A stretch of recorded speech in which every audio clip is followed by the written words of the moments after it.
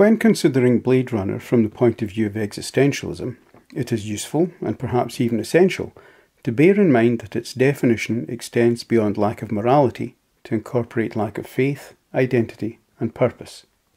The androids, or replicants, are self-aware and seek answers to age-old questions about identity and purpose. They question themselves and seek truth, answers, reassurance, and direction. The humans get on with life without question.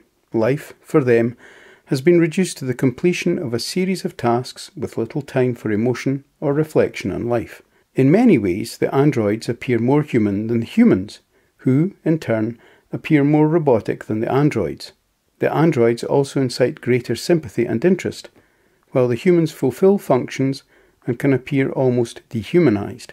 It is also worth noting that a great deal of the film's existentialism is suggested by the atmosphere Ridley Scott creates. Perpetual rain, darkness and shadow, all excellently accentuated by Vangelis' downbeat musical score. The whole creates an impression of a bleak, even hopeless future for society as everyone hustles and bustles about their business. These images have at least as much impact as the script in creating an impression of a society or a world which has lost its way.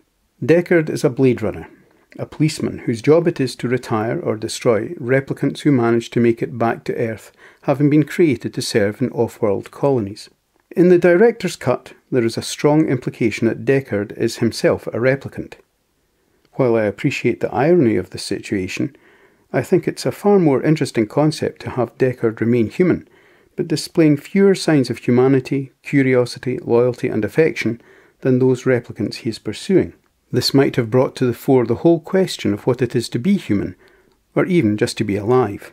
As it is, a group of androids has come to Earth, seeking answers and wanting to meet their maker.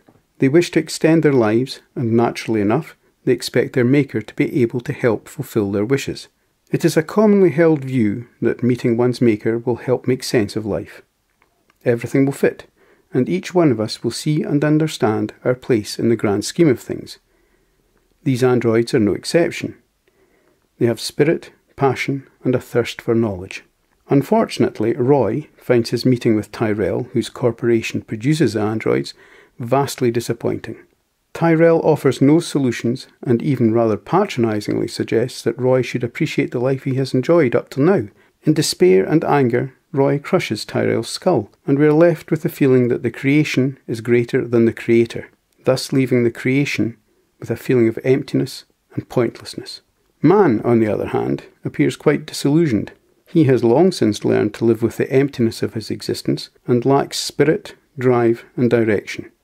As a result, the androids appear more attractive, if more tragic. Perhaps it is better to travel in hope than to arrive and be met with disappointment. Man has lost his humanity and has descended into disillusion, perhaps because he has lost his God, his direction, and his social cohesion.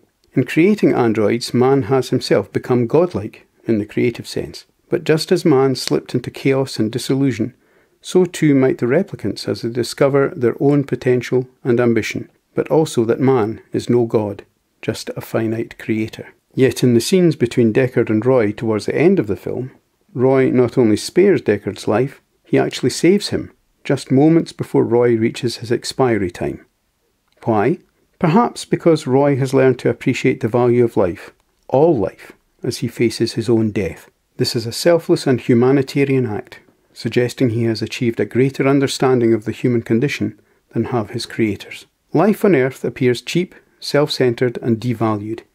Yet in his final scene, Roy talks poetically of the tragedy of death and the loss, presumably to humanity, of his experience and all the knowledge and wisdom he has gained. Again, he appears superior to the humans in the film, to the extent that one might wonder exactly which race is the replicant. Blade Runner is an excellent and thought-provoking film which did fairly poorly at the box office on its initial release, but which has gained cult status and refuses to go away. It works very well as a noirish action thriller, but it works equally well as a philosophical piece, inviting us to ask ourselves fundamental questions about the very nature of humanity and where we come from, a theme to which Ridley Scott would return in Prometheus. My thanks for taking the time to watch this video. I hope you found it of some value.